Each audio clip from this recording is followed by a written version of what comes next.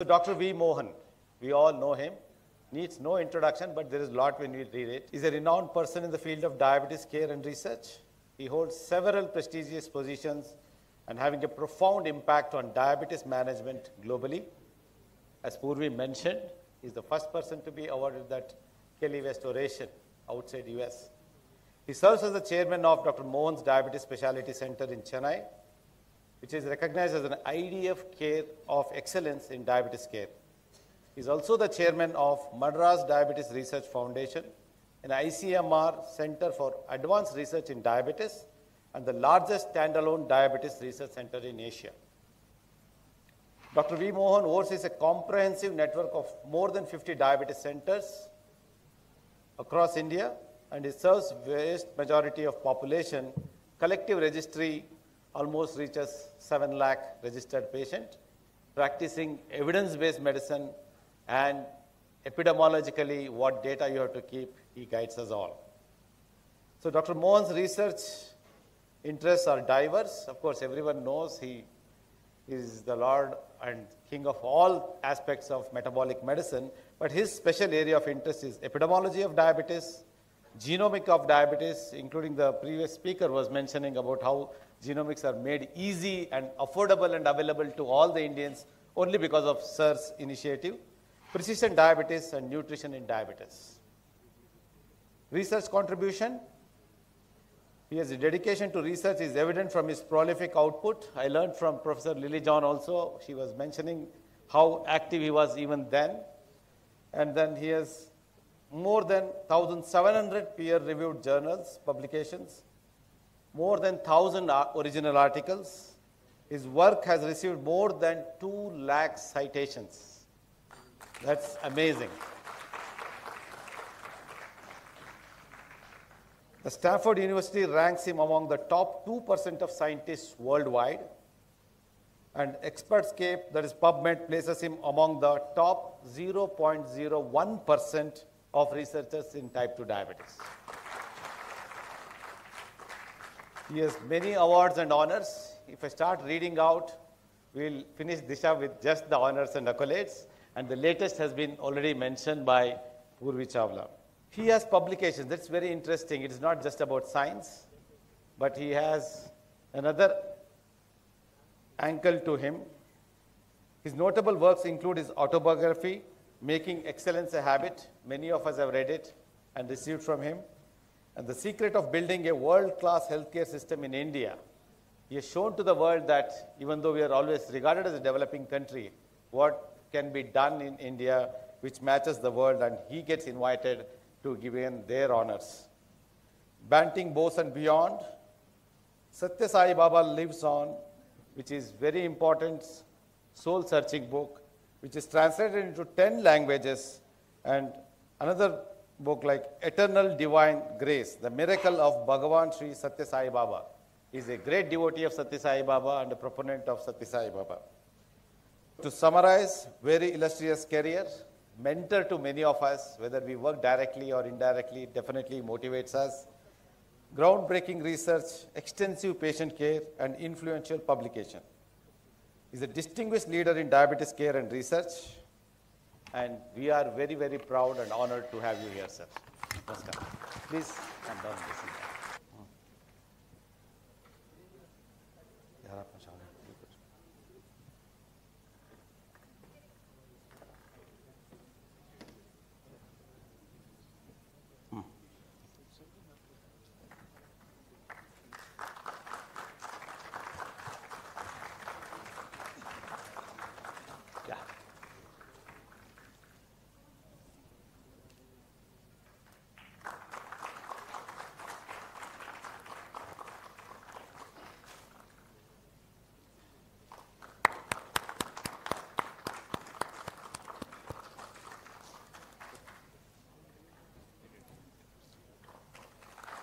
That is a memory from Mangalore.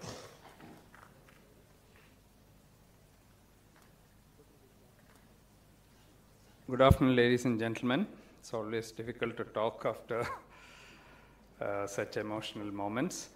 I'm extremely proud and happy that Professor Lily John is here today it's very rare to give orations in the name of people who are there in the audience, and therefore this is a very rare honor. I've had the privilege of, as she mentioned, of knowing Professor Lily John right from her CMC days. She and her husband had been very close friends of our family, of my father. We used to meet, I think, at least for 30 or more years in various API, RSSDI, and other meetings. We have learnt so much from her, madam. Truly, you're an inspiration, and it's a great honor to deliver this lecture. Disha,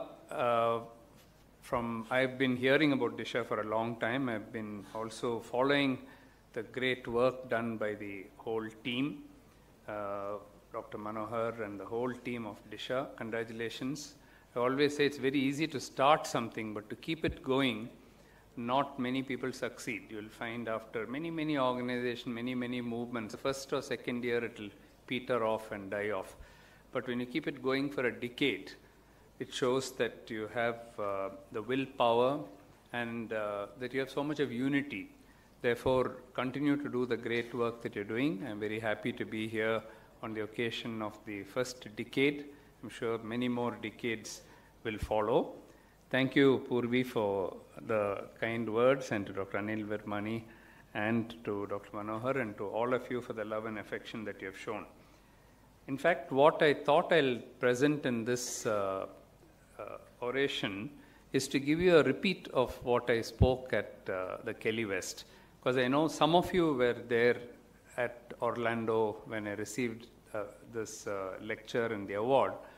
But the messages are very important. The scientific messages about what you have learned about the epidemiology of diabetes in South Asians over the last 50 years is something very important. And I'm sure the majority of you may not have been there in Orlando, so I thought it's worth talking that after dedicating the oration again to my good friend and senior colleague, Professor Lily John, and thanking the whole Disha team, and particularly Dr. Manohar, for personally inviting me for this. So this was the title of my presentation at Orlando, Epidemiology of Diabetes in South Asians, What We Have Learned During the Last 50 Years. I have no conflict of interest to declare. The funding for these studies, which I'm going to present to you, comes from Indian government agencies, the ICMR and the Department of Health Research, Ministry of Health, Government of India, which has funded most of the studies.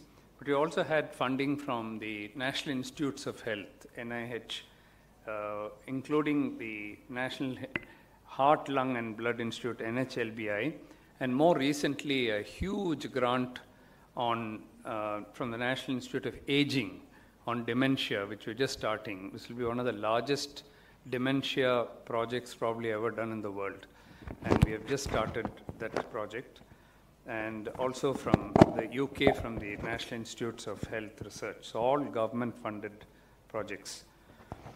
So I would like to start the story in 1972 for two reasons. Firstly, that was the year when I joined my father as an 18-year-old and started working on diabetes right from my first year of MBBS. But more importantly, that was the year when the first proper epidemiological study on diabetes in India was published by Professor M.M.S. Ahuja. Professor O.P. Gupta had a very similar study published the same year, so you can, with very similar results, so you can include both of them in that. And what those studies showed, now when we say multi-center ICMR study, that was the first multi-center ICMR study done in India. But what did they do? They took 6 cities in India. Not all the big cities were included. Ahmedabad was, Delhi was, Trivandrum was, and a couple of other cities. And they studied only the big cities, the metropolitan cities. And in those cities, the prevalence of diabetes was 2%, 2 to 2.5%, 2.5% in Ahmedabad, the others were around 2%. And in rural India, what did they do for rural India? They took one village near each of these cities. If it's Ahmedabad, one village somewhere near Ahmedabad. It's Trivandrum, one village somewhere near Trivandrum, only one village. and studied those. And so 6 villages and 6 cities were studied. And the rural prevalence is about 1 to 1.5%. So even there you can see that urban-rural divide was there in 1970s. When I joined my late father, Professor Vishwanathan, in 1972 and started working with him, of course we were not doing epidemiological studies at that time. That came a little later, and I'll come to that. But at that time, I remember my father saying very clearly, and Professor Ahuja saying, that diabetes in India is a migrant Indian phenomenon. So what they used to say was that we as Indians have the genes to get it, but those genes get expressed when they go abroad, when they become more affluent. Because can you imagine 1972, the Green Revolution had not yet started. We were still importing wheat from the United States. And India was living on, for its food, on the ships which came from the United States. So every week or so, or every 2 weeks, big ships will come from the United States, usually to Chennai harbor or Mumbai. And from there, the food is distributed to the whole country. There was very little food grown in India. That is the situation 50 years ago. I remember the headlines. We have food for 2 more weeks. Then the next ship has to come. Only then India has food. So in that situation, when Indians started migrating abroad, they became affluent. They put on a lot of weight, and their diabetes rates went up. Where did this happen? Almost everywhere in the world, whether it's Canada, United States, UK, Tanzania, South Africa, Mauritius, Singapore, Malaysia, Fiji. Wherever they went, and these are different times. You can't really compare. One is in 1970s, 80s, 90s. But in India, we didn't have any other study. We had only this one study, 2%, 1%. And then Indians going abroad having 8%, 10%, 12%. So the dictum was that diabetes is a migrant Indian phenomenon. When you go abroad, you will get diabetes. If you stay in India, you don't have so much of diabetes. Okay? So that was the first lesson. So I'm talking about different lessons we have learned in epidemiology over the time. The first lesson that we learned was that until the year 2000, migrant South Asians, and I'm going to use South Asia and Indians interchangeably. I've cut a little bit from the Kelly West lecture. So there I introduced what is South Asia. There are 8 countries in South Asia, including Afghanistan, Pakistan, Bangladesh, India, Maldives, Bhutan, Nepal, Sri Lanka, and so on. 8 countries are there. And 70%, and the population of South Asia, by the way, is about 2 billion, which is 25% of the whole world. 25% of the whole world lives in these 8 countries. And of that, 70% is 1.44 billion is India. So 70% of South Asia being India, you can take India as a surrogate for South Asia. So till the year 2000, migrant South Asians had much higher prevalence of diabetes than native South Asians. Now, if you look at the published studies in Fiji, Mauritius, UK, USA, Singapore, Canada, here are South Asians shown there. The majority of South Asians are Indians, by the way, but there could have been a few Pakistanis and Bangladeshis in some countries, UK. But in other countries, it was mostly, in Singapore, Malaysia, it's mostly Indians who migrated there. Now look at the prevalence rates in each of these studies. You take Paul Zimmet's studies and look at the prevalence of diabetes in Indians in Fiji, 12%, 11%. Go across to the local population, Melanesians, 3% and 7%. There's no comparison. Indians seem to have much more diabetes compared to the local population. And that is true for every ethnic group, which has been done in every study published in the world. So if you look at Mauritius, look at Chinese, Creoles, and South Asian Indians. Indians have the highest. Same thing in Paul McKee studied this in the UK. Look at the prevalence in Indians, 26%. Look at the white Europeans, 7%. Nearly 3 times, 4 times higher prevalence. Okay? And the same thing repeats in US and Singapore and Canada. Wherever you compare either with the white population, black population, Chinese population, any other population, we seem to have the highest prevalence. And done by every person, every study showing the same thing. So there's something which makes us get diabetes? And very honestly, if you ask me at the end of the talk, I'll try to give you the answers which we think are the reason, but we're still studying. We've still got another 40, 50, I think, before we understand why this is so. It's like an enigma. In spite of not having obesity, in spite of not having everything, we seem to have it, okay?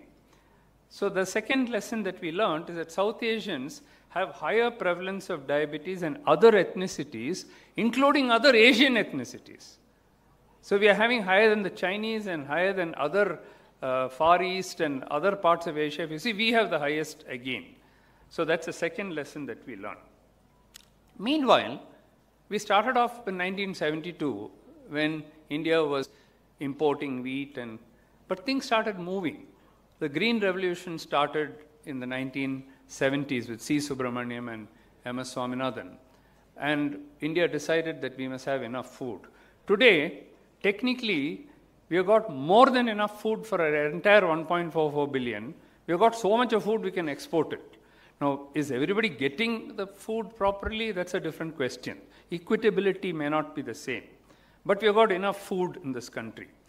Despite that, till 1991, India's economy wasn't very good. And it was Manmohan Singh who, as the finance minister, opened up the economy in 1991. Why did we do that? Because we are bankrupt. India is bankrupt. There's no money at all in the country. And therefore, we had to open up the economy and allow foreign. Until then, there's no Coca-Cola, there's no Pepsi here. It was not allowed. And suddenly in 1991, we realized we can't live like this. So we opened up the economy and allowed people to come in. Once that happened, there was a boom in economy. India's economy really started growing, not now. From 1991, it has been growing astronomically. Today, we're almost a third or the fourth largest economy. We're going to soon become probably one of the largest economies in the world. After China and US, definitely India is going to become, whether we like it or not, whichever government is there, we will be the third largest economy in the world.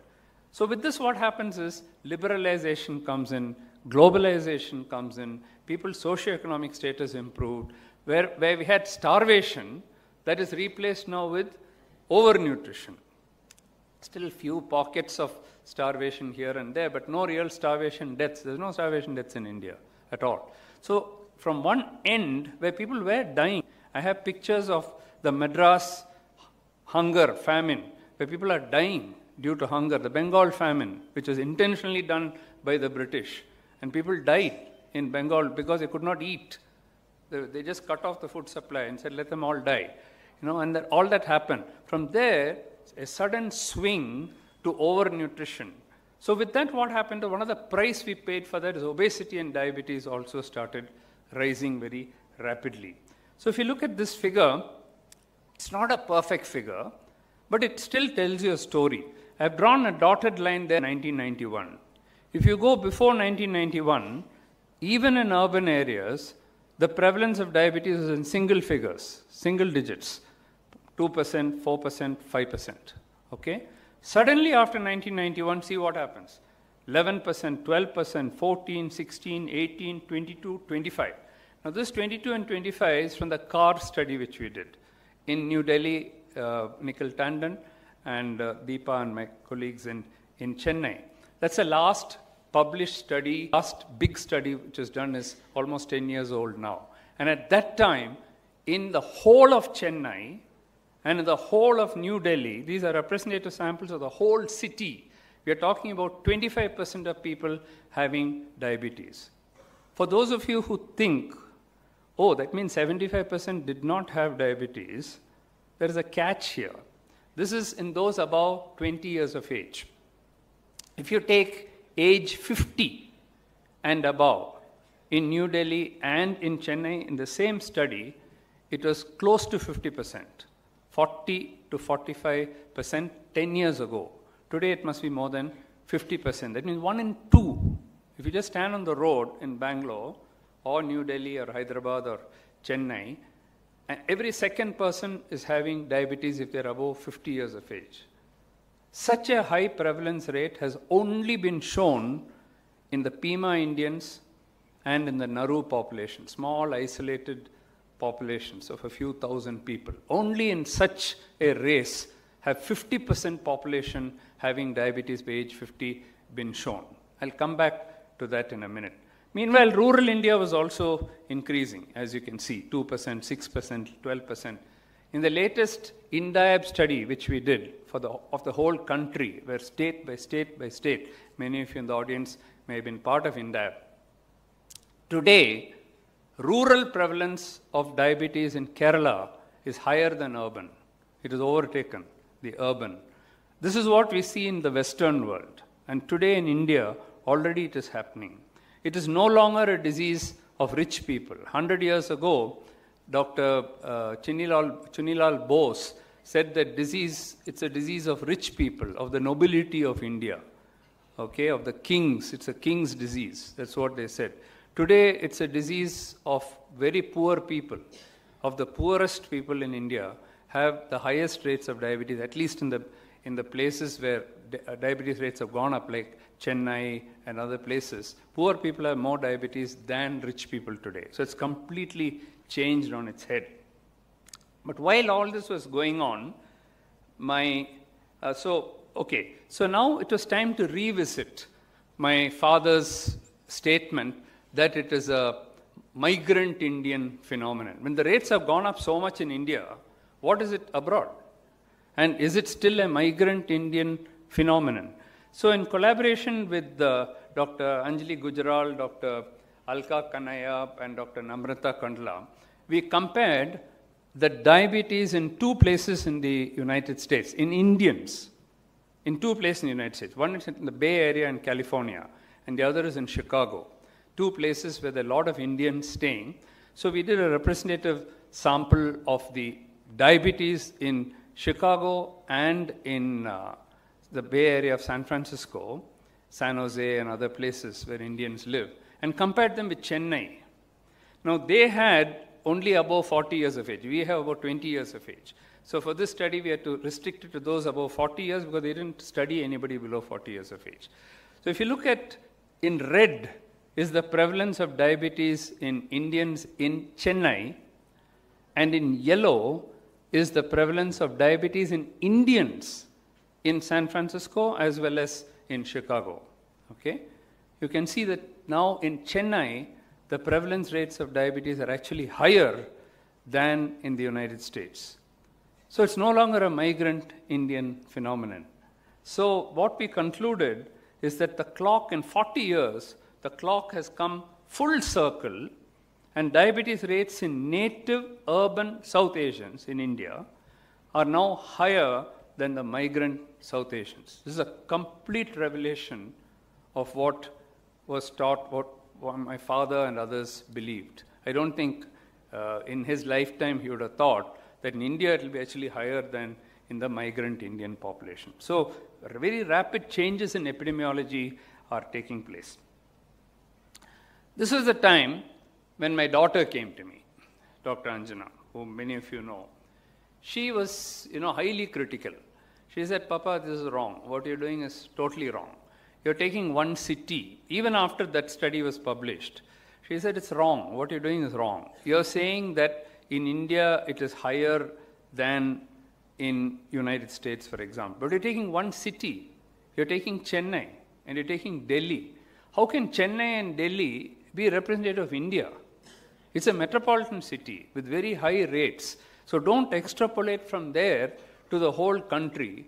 So I asked her, "What do you want us to do?" She said, "We have to do the whole country."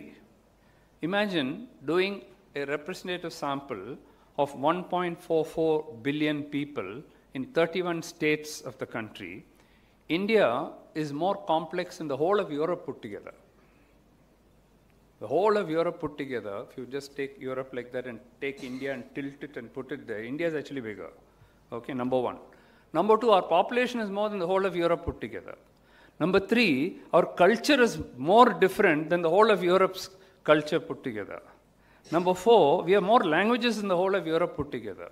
If you take Portuguese and Spanish and Bulgarian and French and German and Italian and all that, you add all of them, it's nowhere near our languages. We have got more than that. So nobody has done a study of whole of Europe. It's too complicated. Nobody can do it. Nobody has even done a study of any country fully. United States, fully. All the states, nobody has done it so far. Australia, OSDAB study, one there, one here, one there, one picking small places, 10,000 people, 15,000 people. These are the kind of studies which are humanly possible. Otherwise, not humanly possible to do. What she came up with was, of course, she also wanted only to do here and there a few. But when he took this idea to ICMR, to Dr. Ganguly, I was thinking he'll shoot it down. So then we'll be spared from doing the study. So I went to him and said, my daughter has this crazy idea of doing the whole country. He said, great idea, ask her to come and present. So we went and presented. When he presented, they said, done. You do the whole country. Only thing is, in India, health is a state subject. So if you do the study in Karnataka, Andhra will not accept. Kerala will not accept.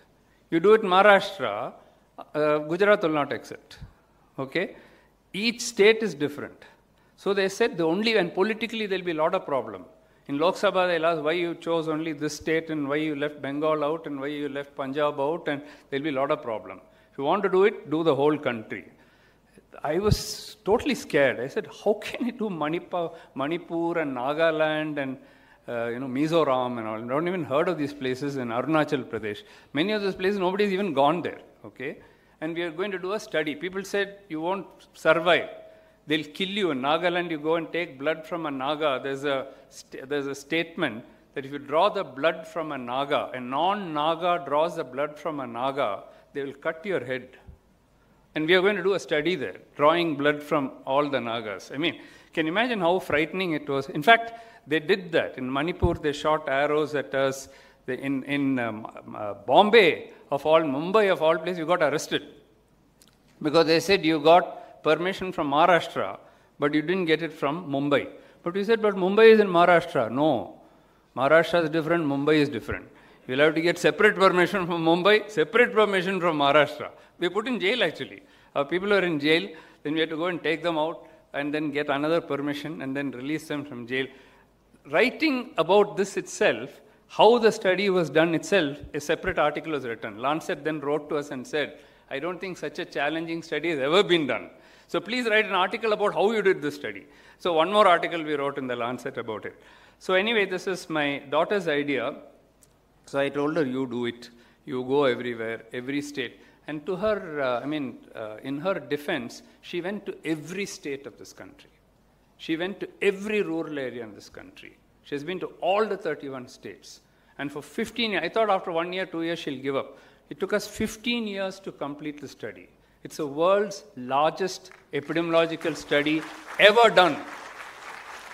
I don't think you can do a study like this again. That's why at the end of my Kelly West, I said, if they have given me an epidemiology award, the award goes to my daughter, actually, because it's her idea. She executed the whole study. Okay? And this publication, when came exactly a year ago, June 8th, actually, June 7th, but June 8th in India, when it was published last year, 2023, it became national news, it became international news, because for the first time, not only diabetes, but pre-diabetes, hypertension, everything, we had now numbers for India. And the numbers were quite frightening. 101 million people with diabetes in India, 136 million people with pre-diabetes in India. If you add those two, 237 million, there are not too many countries in the world itself with 237 million population itself.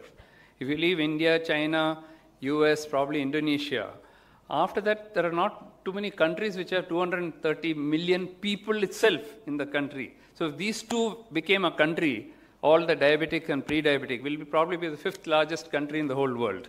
Only the diabetic and pre-diabetic in our country. Plus, we have so much of hypertension, obesity, and so on. And the papers from India are still rolling out. Many more are going to come. This is going to be the best compendium of metabolic diseases from India. Okay, but that is not the only thing that we learned from India. So many new things we learned.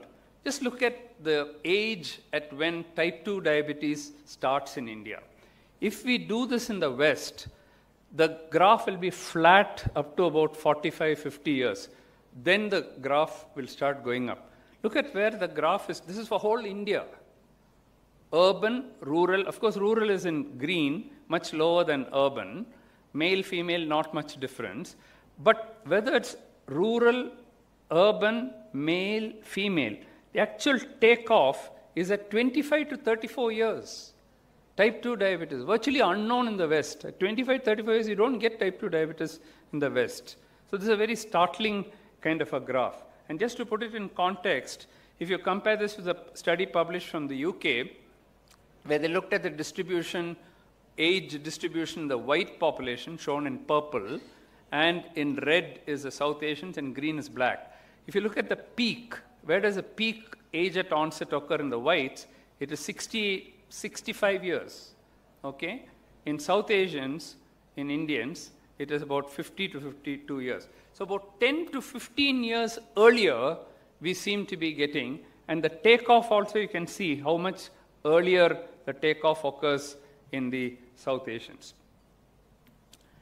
Now, if you stratify it by BMI, we heard several times in this session itself, 80% of people have type 2 diabetes, have obesity. Several speakers an hour ago were talking about obesity and type 2 diabetes. Yes, it is true. In the Western population, 85% of all type 2s have obesity. And that obesity is defined by 27 and above or 30 and above BMI, not 23 and 25 as in our population. Look at where the takeoff occurs for type 2 diabetes in our population. Shown here is a BMI of 18. 18, okay? Now that is 20, that is 22, that is 23, this is 25. So probably in India, if you use 25, that will be obesity. By the time we can see how much diabetes has taken off. That means we have type 2 diabetics in India who have a BMI of 18, 19, 20. They are lean, they are underweight, they are malnourished, and they are having type 2 diabetes. And this is not a small number, but a huge number. So if you draw the graph there, why are all these people getting diabetes? There's no obesity at all, by any criteria. And yet they have type 2 diabetes. This is a field of intense research. And if some of you youngsters want to take up a career, I would say focus on this. For the next 20 years, it will be very rewarding for you to understand why these people are getting diabetes. Again, if you put this into context and look at Naveed Sattar and Jason Gill's work. Now, this is in the UK population. Shown in red is the Pakistanis, in green is the Indians, and in blue is the white European population. Again, shown BMI. Up to about 25, it is flat in the Europeans. You don't get type 2 diabetes in white European population. Look at where it's taking off in the Pakistanis and in the Indians. By 18, it's already going up. So what we're seeing in INDAB is not an isolated thing. It is true. And it is also seen in the UK, despite the migration which has occurred. So there's something there about that South Asian of being thin, of being young, of being lean, and still getting type 2 diabetes. It's very fascinating, this part of it. Okay, and this in males and females, the same thing. So lesson number 4 that I would like to submit to you is that type 2 diabetes in South Asians occurs at least 10 years earlier and at a much lower BMI than in white European population. So that brings us to the question, is the South Asian phenotype of type 2 diabetes different? Many people have contributed to this. I've tried to list a few. Our own work, Ramchandran's work, Shashank Joshi has published on this, Yajnik, Dr. Anup Mishra, and many others have put a kind of consolidated thing of what these differences are about South Asians' type 2 diabetes compared to white Europeans. I already mentioned the lower age at onset of type 2 diabetes. There is also hyperinsulinemia, and I'll come back to that. In the early stages, what happens is we need to put out more insulin to keep our glucose levels normal, even if you're not obese. We have to put out much more insulin. It's like working doubly hard to keep your glucose levels normal, okay? That's what happens. So there is insulin resistance. But very soon, those beta cells tire, and then the insulin level is going down, and you become severely insulin deficient And that is what you find in those thin and young people with low BMI, severe insulin deficiency. I'll come back to that in a minute. At lower BMI, I told you that we are very thin. But if you look at the fat, if you measure the fat by any measure, CT, MRI, DEXA, any method, there's a lot of fat in the body. We are very thin, but there's a lot of fat in the body. That's what is called the thin fat Indian, which Dr. Yajnik talked about. The low birth weight and the thin fat Indian of Dr. Yajnik, I'll come back to that. We also have very low muscle mass, which explains why in the Olympic Games, at least till now, of course, Neeraj Chopra and all have started changing that now, and it will change because the muscle mass is improving now. But you know, the game where we used to win the gold medal is where you stand absolutely still doing nothing. Archery, shooting. You sit and stand in one place and then shoot. You don't need to use your muscles at all. That's where we win the medals. Where were the Chinese winning? Where the others winning? In all others. Gymnastics and swimming and this. Because the muscle power, we don't have the muscle power. That's why we're not winning. We're changing. In another 5-10 years, we'll also have more muscle and we'll change. Probably the phenotype will also change. This is one of the most characteristic things. Did you know that we have the lowest HDL cholesterol or the good cholesterol in the whole world? The Chinese, the Japanese, the white population, or any other population, the black population, they all have higher HDL than us. If you just show HDL values, you can say who's an Indian. We're looking at the HDL. It's so low. We very rarely have above 40 or 50 HDL. They have very rarely below 40 or 50 HDL. So just by looking at HDL, oh, this is a white man, this is an Indian. Just by looking at HDL level. Can you imagine that? Okay, and then there are many others, okay, including low B12, which Yajnik talked about. Even the gut microbiota are different. We published 2 major papers in genome medicine where we looked at the gut microbiota of Indians and Danes. They are completely different. The Indians' gut microbiota is here and the Danes are here. No comparison at all. There's no line where they even cross. So by looking at gut microbiota, you can say who's an Indian and who's a Dane, okay? Right. This was my first paper when working in the UK as a Wellcome Trust Fellow. Nothing was known about insulin levels in Indians. Just because I had nothing else to do, I went to the UKPDS database, which was there lying in the lab in Hammersmith Hospital. And I said, let me just look. Now, there's a story to that. What happened was we had measured some insulin levels from India. And I had shown very high insulin levels in our Indians. I had taken the data to UK. What I had done in my lab, working with my father, we had taken, these are normal insulin levels. My boss looked at it, Dr. Eva Kona. She looked at it and said, hey, these are all wrong, yeah. Your lab is all wrong. I said, no, our lab is not wrong. We have got highly standardized lab. We have WHO certified. She said, how can it be? I've never seen such insulin levels. There's something wrong somewhere. Then she said, you know what? Our lab has our main lab in Hammersmith, the central lab, all the UKPDS data is sitting there, not published. You take out the Indians' data and you take out the white Europeans' data. They have GTT, they have everything. So take it out and have a look. If what you're saying is true, that means Indians have higher insulin levels. I said, okay. So I went to the lab, got all the data out from UKPDS and started looking at them. These are people who have normal GTT. Okay, GTT is completely normal. Look at the insulin levels in the Europeans and look at the insulin levels in the Indians. To get the GTT to be normal, Indians have to produce so much more insulin. That means they are insulin resistant. Okay? And these are newly diagnosed type 2s who are entering into the UKPDS study. Just diagnosed 1 day ago, 1 week ago. They had done OGTTs on them. Again, much higher insulin levels. So I showed this, I presented it at the Diabetes UK meeting. Just after that Diabetes UK meeting came and Bob Turner came, the one who did the UKPDS study. He looked at it and said, Mohan, there's something terribly different about this. I've never seen this. How can one race have higher insulin level? It doesn't seem right to me. If you are right, you're on to something very big. Okay? Therefore, don't stop with this. Because either you could be right or you could be wrong. If you are right, you have to do glucose clamp studies. Then you can prove that Indians are more insulin resistant. And if you prove that one race is more insulin resistant than another, this will be the first time in the world that somebody has shown it. Please do it, he said.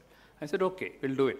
So we did glucose clamp studies, and that was also published with my colleague Patrick Sharp and I. We actually did glucose euglycemic clamp studies.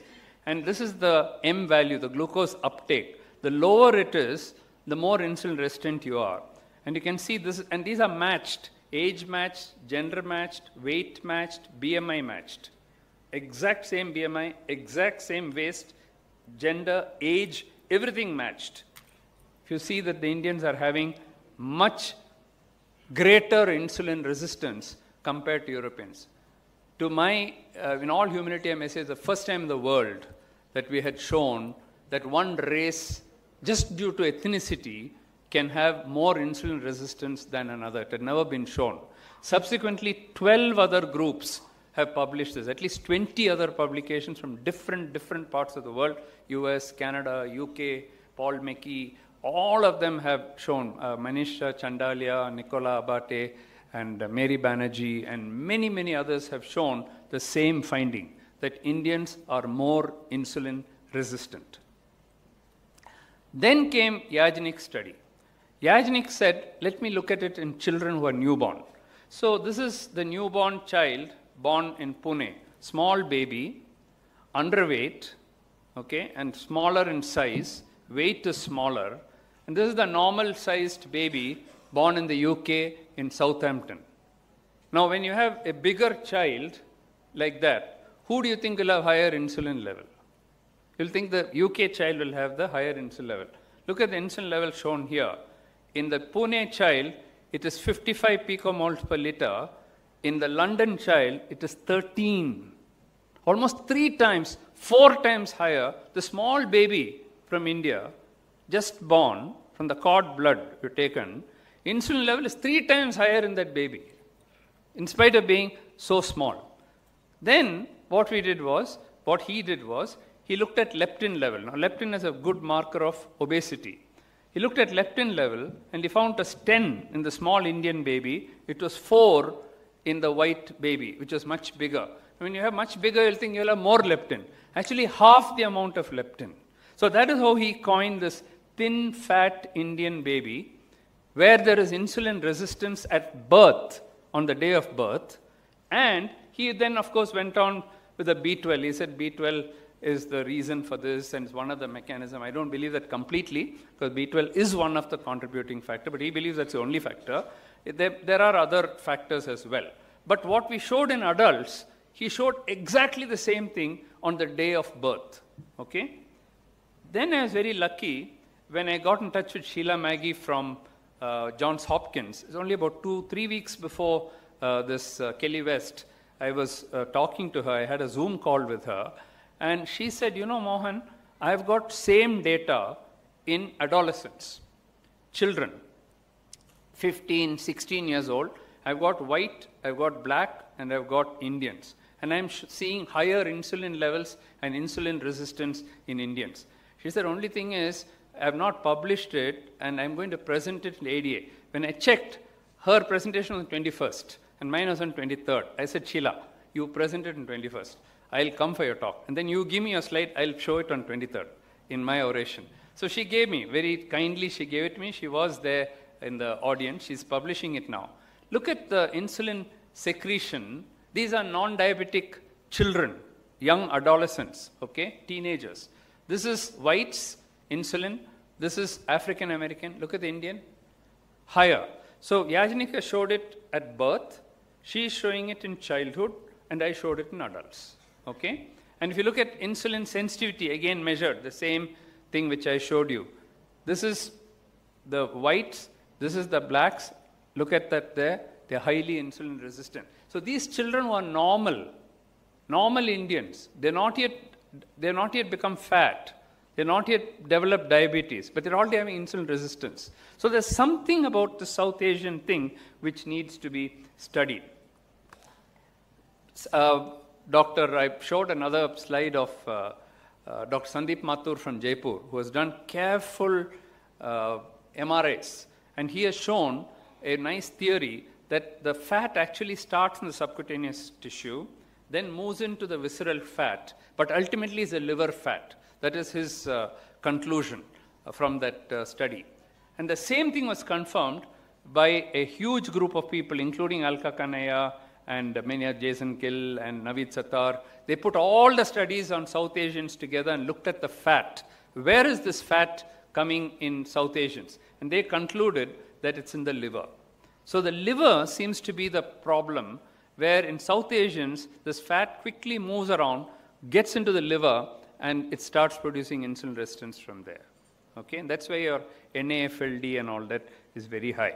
So the fifth lesson that I would like to teach you is that South Asians or Indians have greater insulin resistance at earlier stages in the natural history of type 2 diabetes compared to white Europeans, and this is driven mainly by ectopic liver fat. But at different times you measure, you'll find visceral fat also being more and subcutaneous fat being more, but the main problem ultimately seems to be in the liver. Now, we said, okay, if this is true, then in a cross-sectional study, you should be able to show the decreased insulin secretion. As part of our DCLIP study, a large prevention trial that we are doing, we screened 26,000 people in Chennai by going to their homes and doing OGTT in their homes. We did fasting, 30-minute GTT, and a 2-hour value. And along with that, we did insulin also in all the 26,000 people. Now, when we did, first of all, we excluded those who had diabetes. If you had diabetes, you're out. You don't come in. Those who said, we don't have diabetes, we did OGTT. Now, by calculating the fasting value and the 30-minute value of glucose and insulin, you can calculate what's called as the insulin disposition index. It's a nice index of insulin secretion. Of course, from the HOMA, you can also measure the insulin resistance. So the HOMA is shown here in red, and what's shown in yellow is the disposition index, how much insulin you're secreting. Now, when you go and do an OGTT like that in 26,000 people, some will have normal glucose tolerance, some will have pre-diabetes, and some will have diabetes also. It'll pick up, okay? So here are the normal glucose tolerant people. This is IFG, impaired fasting glucose. This is IGT, impaired glucose tolerant. This is combined IFG, IGT, and this is newly diagnosed diabetes. Look at the insulin level going down. So by the time you develop pre-diabetes, already your insulin has gone down, and by the time you have IGT plus IFG is 50% already gone, and newly diagnosed diabetes, almost 80% of the beta cell function is gone. So you're losing beta cell function very rapidly. So this hyperinsulinemia that you're having is not lasting long. The body is not able to keep up with it. And it's like having less of water in a well, and then you keep on putting a big bore well or something, and then taking a pump and take out everything, the water will go. Similarly, like that, we seem to be losing beta cell function. That means if you really have to prevent diabetes in our people, we have to find some method of preserving beta cell function. Otherwise, this diabetes epidemic can never be stopped. This was beautifully summarized by my good friend and colleague, Dr. Venkat Narayan, in his 2015 Kelly West lecture. So what he did was, he took two people who had very high rates of diabetes, two Indians. That's what he called as the tale of the two Indians, he called it. And we wrote this paper together. So the two Indians are Pima Indians and Asian Indians. What is the difference between the two? By age 50, 50% will develop diabetes in Pima Indian, 50% will develop diabetes if you live in Chennai or Delhi at least. Okay? But then the differences start from there. The Pima Indians are highly obese. The mean BMI is about 34. Whereas in Chennai, our people have a BMI of about 25. So almost 8 difference in BMI. So one is thin and one is very obese. Pima Indians, from all the studies that we have shown, they are highly insulin resistant. Whereas the Asian Indians seem to be highly insulin deficient. So we know that insulin deficiency and insulin resistance are the two aspects of type 2 diabetes. In one, the Pima Indians, insulin resistance predominates, whereas in the Asian Indians, insulin deficiency predominates, but both have very high rates of diabetes. Now you have got a case control kind of a thing. If you want to do comparative studies, you've got two different populations, which is what we are doing now in our current studies. So the lesson number 6 is that South Asians with type 2 diabetes have much more severe insulin deficiency than other ethnicities. Now that brings us to, is all type 2 diabetes the same, or are there different subtypes? Now, when Leaf Group and Emma Alquist from Sweden published this paper in around 2018 in the Lancet Diabetes, This was the first time. We all know that type 2 diabetes is not the same. Some are thin, some are fat, some are old, some are young. We know all that. But nobody had classified it in a proper manner until these people had classified. And they said there's a very severe deficient form, there's a resistant form, an age-related form. So they had all that. Immediate question we asked is, can this be applied to South Asians? Why? Not because we want to do Me Too research, because we know that 13 different differences I've already told you between Indians and things. So you don't expect it to be the same as in Europeans. So we did that. First what we did was we took the same criteria, same variables that they used, and tried it in our population. Didn't work at all. Again and again we tried, it didn't work at all. Then we found out, okay, the most important thing is a low HDL and the triglyceride. That has been left out by them. They didn't add the lipids. Let's add that and see. The moment we added, everything became okay. Our four types of diabetes came out. And that's what we published in this paper. Again, this was led by Anjana, but we had our colleagues in Dundee, Ewan Pearson and Colin Palmer, Moniza and others. So this is what we found. There is a severe insulin deficient form of diabetes. These are the thin, young people, low BMI, low insulin secretion. Opposite is the fat people. It's not that in India we don't have obese people. Of course we have a lot of obese people. So that's the extreme of obesity. Then, to our surprise, we discovered a new form of diabetes in South Asians, described for the first time in South Asia, the combined insulin resistant and deficient diabetes. We're very happy we found this because it had never been described earlier. It is only seen in South Asians, and they have the lowest HDL. All of them have low HDL. All Indians have low HDL. Within that, they have the lowest HDL and the highest triglyceride. Just to give you an idea, if the triglyceride is about 180 here, and there, it is 350 and above there. It's double. Not just slightly higher. It is double. So by looking at the triglyceride itself, you can say which is the CARDD variety.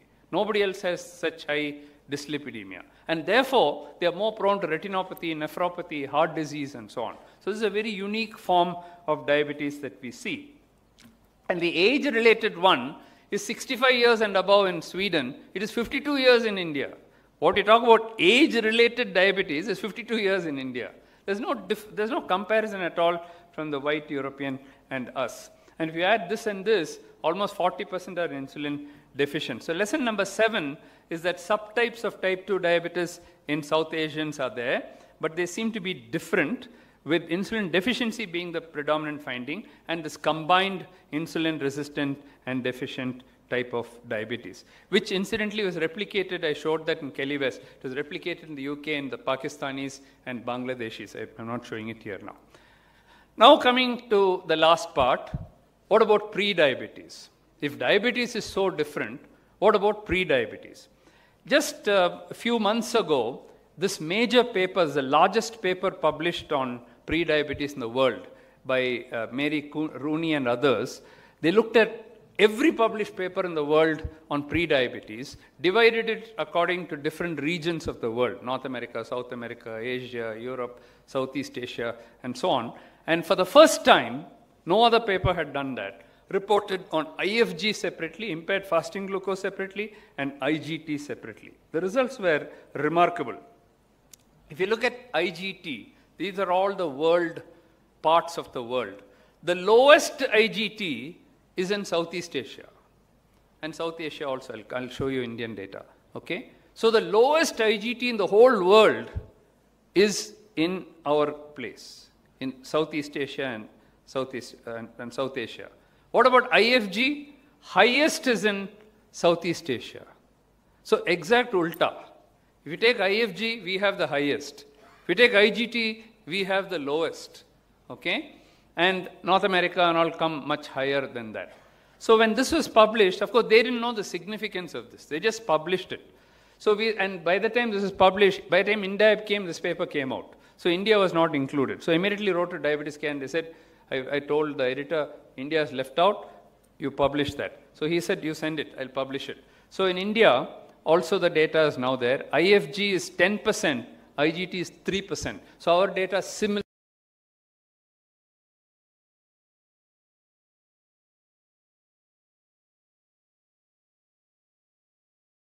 similar to what Southeast Asia is showing. So South Asia and Southeast Asia have the highest IFG and the lowest IGT. Okay. You may say, why do you bother about all this? Does it make a difference between IFG and IGT? Unfortunately, yes. And that's why we are making a big deal out of it. Okay. With respect to prevention of diabetes, it makes a huge difference. Now, the 4 big studies on prevention are very well known. All of you know.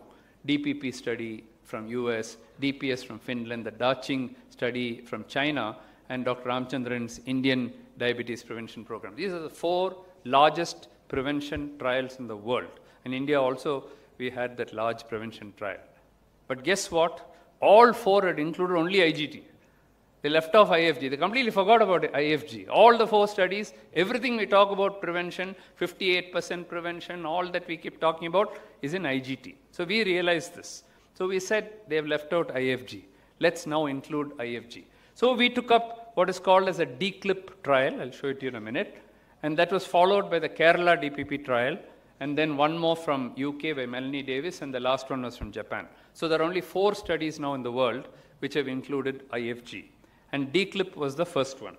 So DCLIP again was in collaboration with Dr. Venkat Narayan, Mary Beth and Lisa Stame and Ranjini from our group. We collaborated and did. DCLIP stands for Diabetes Community Lifestyle Improvement Program. It's a diet and exercise program for prevention, but we added metformin also. All other drugs, they had metformin as separate arm. Here we said if lifestyle doesn't improve, then we'll add metformin. So that is the difference between DCLIP and of course, we included IFG as well. Now look at the results. What percentage of people could be prevented from developing diabetes? In Ramchandran's study, it was about 34-36%. We got the same if you used IGT. Okay, 31% reduction in development of diabetes. If you have IGT plus IFG, 36% reduction. But look at IFG alone. If you have IFG alone, despite diet, despite exercise, despite some weight loss, and despite adding metformin, only 12% of people could be prevented from developing diabetes. This is the first time in the world that such a statement had ever been made. It was the first time in the world that IFG had been included. So when we published this, people are shocked. You mean you cannot prevent IFG? No, you cannot. They're progressing to diabetes, despite all that we know about prevention. So when you talk about prevention, as if it is so easy to do, you must specify that in IGT you can prevent, in IFG you cannot prevent. This is what we learned. And then, of course, the other 3 studies also were published.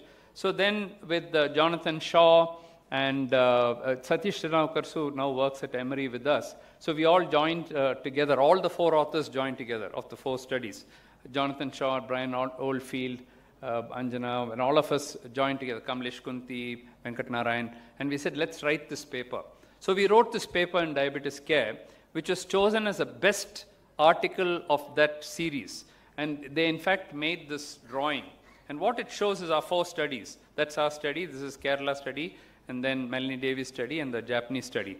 Now, what they're showing here is very interesting. If you look at IGT and combined IGT-IFG, the hazards ratio is 0.65 for IGT. What does it mean? 35% you can reduce diabetes. Very similar to what we showed. Look at IGT plus IFG, it's even better. 51.51, 49% you can prevent diabetes if you have IGT plus IFG. Look at IFG alone. We said 12%, but when you add the 4 studies together, it is 0.97, 3%. Only 3% reduction in IFG. That means you cannot prevent IFG just with diet, exercise. You need something else. What that something else is, we've written a big grant. I hope we get it. And if we get it, we will know how to prevent. Till now, we don't know how to prevent IFG. That's the state of affairs. I put this together. I'm not going to go through that. We try to look at the mechanism. Why is IFG and IGT so different? In a nutshell, the problem with IFG is the problem is in the liver. I already told you from the beginning, Indians have in the liver hepatic fat, ectopic fat, more in the liver. They're bringing out insulin resistance. Soon they're burning out. They're back to the liver. Okay? So that's where the problem is. In IGT, it's in the muscle. It's in the peripheral. It's your glucose disposition which is affected. Here it's a hepatic glucose production, which is why your IFG is high, because your fasting goes up, your sugar goes up, because the liver is producing more glucose. That we have found out now, okay? And there are many other things there which I've written this in an article recently also, which I'm not going to go into. So lesson number 9 is that it's more difficult to prevent diabetes in those with IFG. Now coming to the last question, is this genetic or is it environmental? Okay? The first temptation is to say it's genetic. It's all genetic. We're all born with it, because Yajnik showed it at birth also. Although he says it is intrauterine, it's because a mother is not getting enough B12, not getting enough nutrition, it is due to that. He may be right. We don't know. Now, to do that, you do huge studies, okay? GWAS, Genome-Wide Association Study. I've done 3 Genome-Wide Association studies. All the 3 have been published. Here are 2 which are published. One is with John Chambers, our collaborator, and Jaspal Kuna. We identified 6 genes which are associated with type 2 diabetes only in South Asians. And here the South Asians includes Pakistanis, Bangladeshis, and Indians. Studied in India, in Pakistan, Bangladesh, Singapore, and so on. But we had comparative group of Chinese, we had Japanese, we had white population, and the sample size is some 100,000 people. Huge study. It cost more than 100 crores to do a study like that, okay? And what we found was that these 6 genes are only associated with type 2 diabetes in South Asians, not in anybody else. So you'll say, no, you solved it now, you know. No, there's a catch there. What these genes actually contribute is very, very small, 0.5%, 1% of all diabetes. If we had all the 6, not even 10%. So 90% is not due to this. Then one more gene we discovered with Nikhil Tandon and Dwaipan Bharadwaj, we collaborated in one more. This is called the TMEM gene. One more gene, again very small. Then there's a Sikh population that we studied, Punjabi Sikhs. Again, we found something very small. These are not explaining the big differences that we are seeing. They're all contributing, but not enough. So then you have to do more detailed genetic work, which we are doing now. And this is one such example with Manisa Siddiqui and our group, with the Dundee group. Here what we do is, we take partition polygenic scores. So not just 1 gene, 2 genes, 100 genes we take for type 2 diabetes. And are they different between white Europeans and South Asians? And can they explain beta cell dysfunction? The advantage of such studies is you can study the insulin resistance separately, the beta cell function separately, age-wise separately, ethnicity separately. And what is shown in this very interesting paper we recently published was this is the genetics of this beta cell dysfunction in the white European population, and this is in the South Asians. You can see that they are dividing. There's a little bit of overlap, but they're actually dividing. And that actually explains a lower insulin secretion. So we are able to show that there is a genetic contribution to this. We have made inroads into that. Now we're doing more detailed studies. We're studying epigenetics now to try to understand that. But I also mentioned that it was after 1991 that suddenly it increased. What happened? All our genes in 1991, when Manmohan Singh opened up the economy, all our genes changed. It didn't change. What started changing was our lifestyle, okay? And that leads to a completely different kind of lifestyle in the 1960s and 70s. People carrying loads on their head, agriculturists, working, and from there suddenly to mobile phones, to this, to fast foods, to junk foods, there's a complete change, to an IT revolution, our youngsters sitting and working to US timings, whole night not sleeping, the sleep gone, circadian rhythm gone, completely changed. The lifestyle completely changes. Now, how to measure all this? You can measure it in a few ways. The first is carbohydrate and calories suddenly going up, okay? Number 2, physical activity going down. Everybody is now buying vehicle and motorized transport. These are all signs of affluence, which is good. But then it also promotes diabetes. And last one is air pollution. Very briefly to finish off, the carbohydrate theory. How do you know that carbohydrates are linked to that? Everybody eats carbohydrate in India. But then, even if you take a city like Chennai, you can divide that carbohydrate into first quartile, second quartile, third quartile, fourth quartile. This first quartile itself is much more than what Europeans take. But within that, if you divide it into those who take, say, 100 to 200 grams of carbohydrate and 400 grams of carbohydrate, the diabetes goes up 4 times, 4 times. If it is 8% here, it is 32% there, diabetes, okay? And this is true for carbohydrate, for glycemic load, glycemic index. Look at dietary fiber, more fiber you take, less diabetes. These are very big cross-sectional studies from the CURE study, very powerful data. And it's been adjusted for all the other covariates or confounders. But still, a cross-sectional study is a cross-sectional study. There are confounders which you cannot adjust for. So what you need is a prospective study.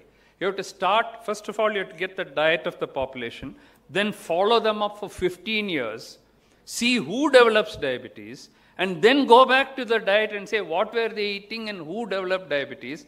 That is a longitudinal study. Very difficult to do, but we are lucky that we were able to do it. And this is the PURE study where we looked at rice intake in 21 countries, 132,000 people followed for 15 years. The study is led by Salim Yusuf from McMaster University, Canada.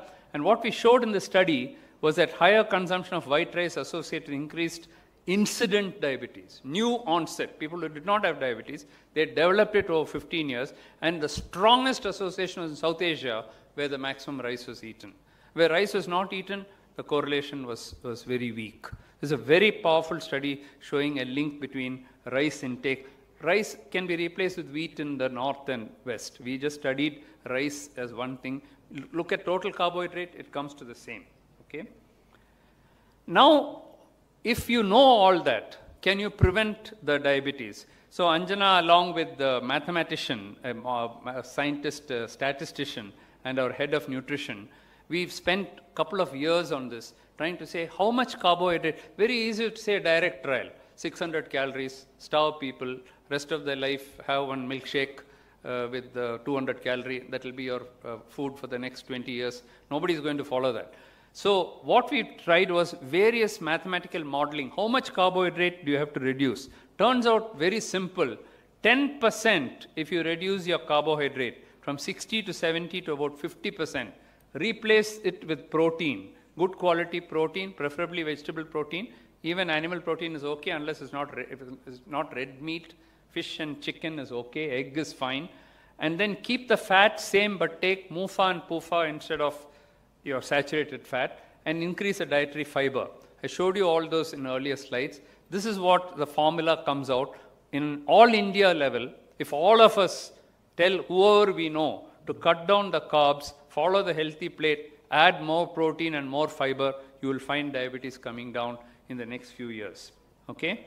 And the last thing I wanted to show you was that there are emerging new causes of type 2 diabetes. This is a study which we did as part of the CAR study, and this is led by Dorraj Prabhakaran along with Nikhil Tandon and again Venkat Narayan and his group, where we looked at Delhi and Chennai, looked at pollution. And does pollution lead to new onset diabetes? Again, not cross-sectional. New onset. What is the pollution rate? The most polluted areas, how many people got diabetes? Least polluted areas, where how many got diabetes? And we clearly showed that just pollution, particle 2.5, PM 2.5, is linked to new onset diabetes. This is bad news, but it's also good news. Because you can prevent that pollution, a lot of the diabetes, and it's not that difficult to cut down on pollution. And that's what, so we wrote this editorial recently in JAPI saying it's a new cause of type 2 diabetes. So this is my final slide, that what all we have learned over the last 50 years of work in epidemiology of diabetes in South Asians is that there is a phenotype. Definitely there is a phenotype. Nobody will deny that now. This seems to be present from birth, as Yajnik showed. Continues through childhood and adolescence. The stage 1 is where you have hyperinsulinemia. The body is trying to put out more and more insulin to keep your glucose level normal. With that, what happens is fat starts accumulating because of the carb load that we take and the high fat also that we ate. The fat then overflows, goes into the liver, sits there, produces ectopic fat. This results in insulin resistance, IFG first, then IGT, then to type 2 diabetes. Beta cell function is now compromised because you're putting out more and more insulin. Body cannot handle it. Maybe you have a genetic defect already, and very quickly we lead to exhaustion of beta cells, leads to severe insulin deficiency, and to the type 2 diabetes. So when you talk of the causes, there are ethnic causes, and then the unhealthy fats. We eat a lot of unhealthy fat, there's no fiber, we don't do enough exercise, not enough protein. And now we are adding the new risk factors like air pollution. So if you want to find solutions, start with improving the nutrition in the mother. Even before she gets pregnant, start pre-pregnancy, intrauterine, improve the nutrition, make the child healthier.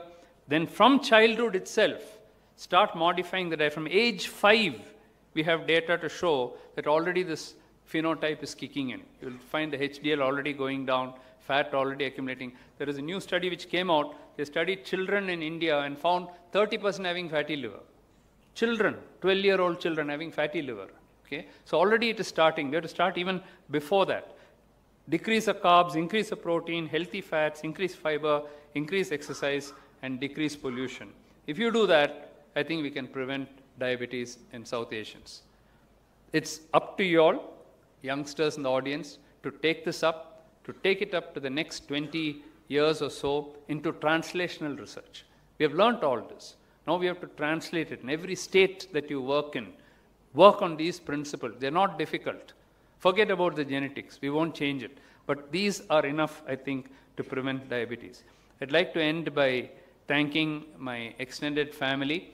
Of course, all my collaborators whom I have named in various countries, in US, in UK, in Canada, Australia, and many other places, but also my whole team at MDRF. I'm blessed to have so many scientists with different fields, whether genomics or nutrition, epidemiology, ophthalmology, cell and molecular biology, a whole team of people who have been working for more than 20 to 30 years to try to understand the South Asian phenotype, apart from, of course, all the other doctors and so on. Big thank you to my daughter and son-in-law who are there, and even before that, to my late wife who started this whole process. I salute them, and I thank you for your patient hearing. I'd like to end by saying that in July we have our update. I know many of you already participate in this. There's an open invitation to all of you to attend that, because many more such talks will be given. We have some of the brightest faculty from all over the world coming to for this year, and I invite you to attend the update. And on that note, I'd like to thank you once again, paying my pranams to Dr. Lily John, but for whom this oration would not have been there, and to Disha, to all the 3 chairpersons, and to all of you for inviting me to give this talk. Thank you very much. Since it is an oration, there are no questions. And one round of applause to all the audience also.